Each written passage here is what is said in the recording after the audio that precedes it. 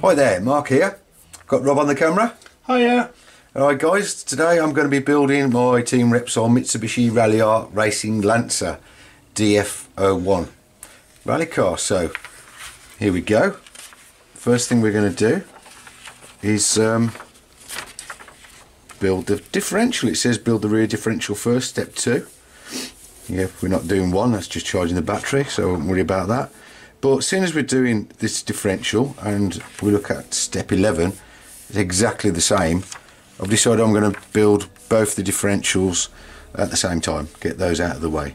So here are the parts for the two. You got them, Rob? Yep. And then there's the gears and the bevel gears in there. Let's get building. What we'll probably do is fast forward a lot of this. You don't want to see me doing all the screws up. Get the parts for the first one. I'm using my good old little tub of lithium moly grease, which is, I prefer this to the Tamiya stuff for general greasing anyway.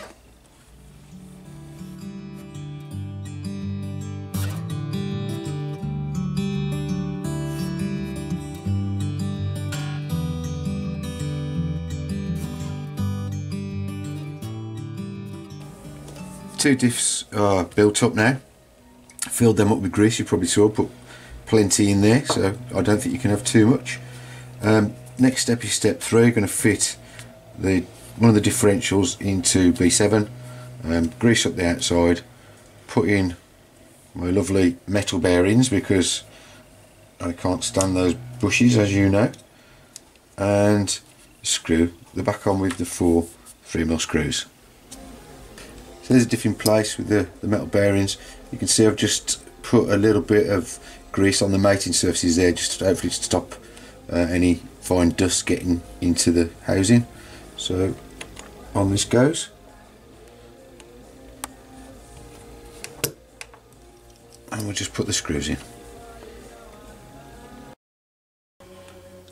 Step 4, this is fitting the pinion to the motor and the motor plate to the motor.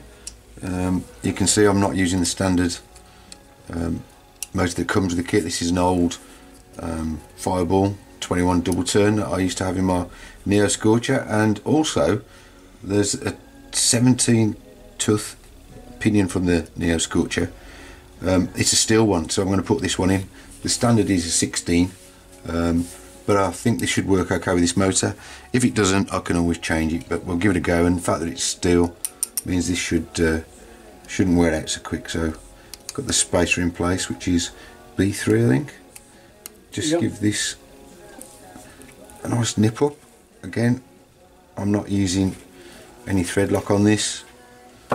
No, I've never done it either. And it doesn't actually tell you to do that in the instructions. I've not had one come loose, so this motor isn't quite got the same size neck on it there, whatever you call it, to hold the plate. So I'm gonna have to fiddle about with this to fit now B2. So I've got the screws in the right place in the 17 holes. I'm just going to attach this now. Step 5, we're going to fit the motor now into the housing. If you note there, this little lug needs to point down. It says note direction, so make sure that points down. There's the 2 holes there that the motor mount goes into. Okay, and then we're just going to put 2 3mm screws with a washer into these 2 holes here.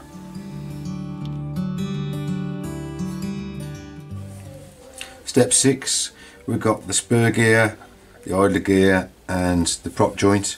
What we're going to do is just put those onto the respective axles there. I've got my 2 1115 metal bearings to replace the plastic ones and the 4 850s. So it's just a matter basically of getting these, putting the bearings in. I don't need the grease because we've got the bearings, and just putting it all together. So I'll just do that now.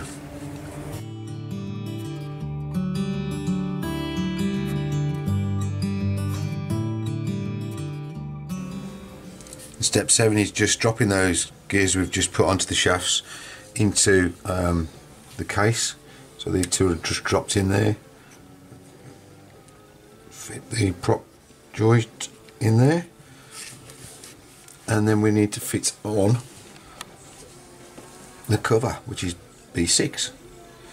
So again, with the right way around, I'm just going to put some grease around there just to seal it, and then that attaches with these 3 10mm screws.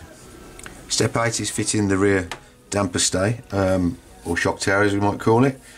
It also holds the top 2 suspension arms, which are D10, and they go through with a step screw through that mount, a washer, and then screw straight into that there.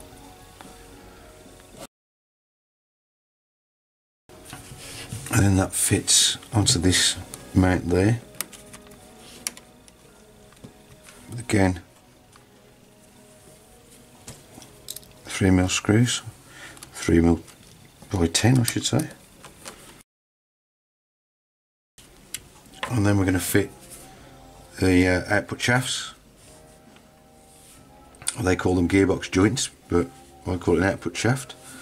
Just remember to get your little O-ring, little black O-ring, fit it in there first, your dog bone, and just push it in. It should stay in place because it's quite a tight fit.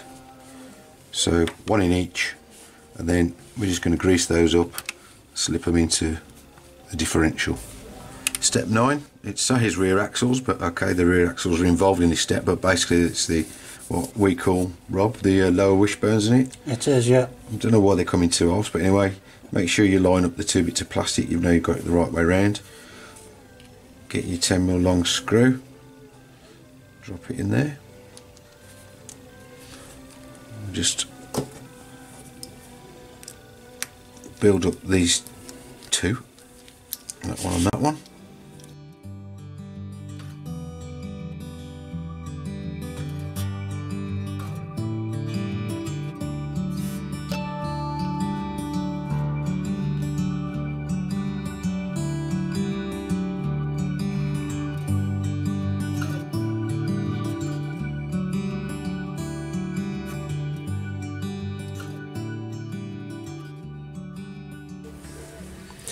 So you see I cheated a bit there. On step 10 I've just fitted the first bit, which is putting the lower arms on with the 2 long screw pins, they call them.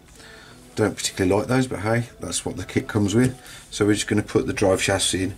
Again, I'm not going to grease them because I'm going to run it off road, and that will soon turn into a nice grinding paste and hold all the dirt in there. So place that in like so. Get your step screw and your washer. Put the washer between the 2 surfaces and just screw that in there, and that'll be the end of step 10 when I've done exactly the same for the other side.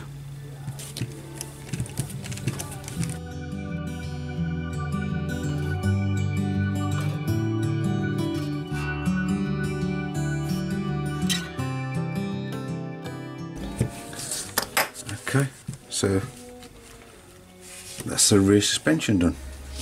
Step 12, we're going to put the diff into the front gearbox housing. So 2 metal bearings in first. I've dropped in the diff, put a bit of a grease on it, make sure that the flat part of the gear there is on the left as it shows in the diagram, and then all we need is part A3, and that just clips on there. As you can see, it pushes down on the bearings, holds the bearings in place, and I'll just put the 4 screws in there, and that's step 12 completed. Steps 13 and 14, this is the counter gear for driving the front gearbox, so I'm going to make that up. I've got this shaft, which is MA14. I've put on the circlip there, it goes on the end with the flat. What I need to do is put G1 the bevel onto there, which is keyed, so it can only go on one way. Push it right on, and on the end of that, one of the smaller 850 bearings, like so. On the other side we've got the 1150 bearing,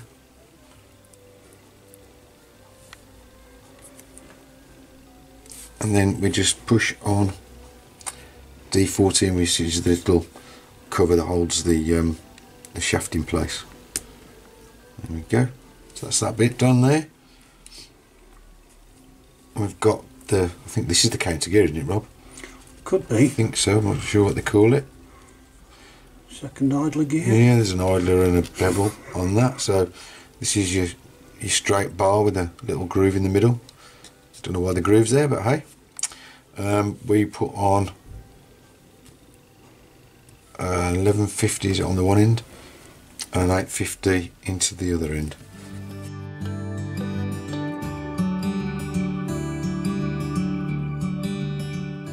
And then put on the cap or the cover, which is the A2, and that's just 3 screws, and then that's the front gearbox. Set 15 is the front damper stay or shock tower, as we call them. Make sure you've got this the right way around. It's going to go with the these protrusions pointing towards yourself, as like so. We're going to fit the top suspension arms on there through this hole, so get your step screw. Make sure you put a washer on the back, and then attach the top arm like so with the thicker bit on the shock tower.